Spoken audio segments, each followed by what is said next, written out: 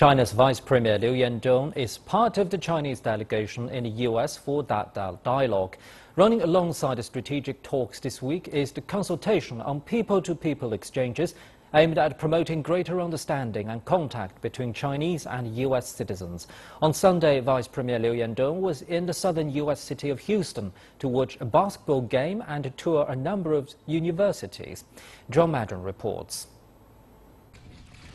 Before discussions begin, Vice Premier Liu Yandong, the highest-ranking female leader in China, paid a visit to Houston, Texas over the weekend. She toured a university and a medical center, and also stopped at the Toyota Center sports facility, where Liu cheered a group of Chinese and American high school basketball players. On Monday, she will attend a forum between Chinese and American university presidents. While in Houston, the Chinese Vice Premier admitted she's a fan of the Houston Rockets basketball team, for a reason that's not hard to guess. Houston is very famous in China, partly because of Yao Ming. He lived in Houston for 10 years. The Rockets have a lot of fans in China. I would have liked to come earlier to watch a Rockets game. Though the Rockets were eliminated during the playoffs, I firmly believe they will win the title next year.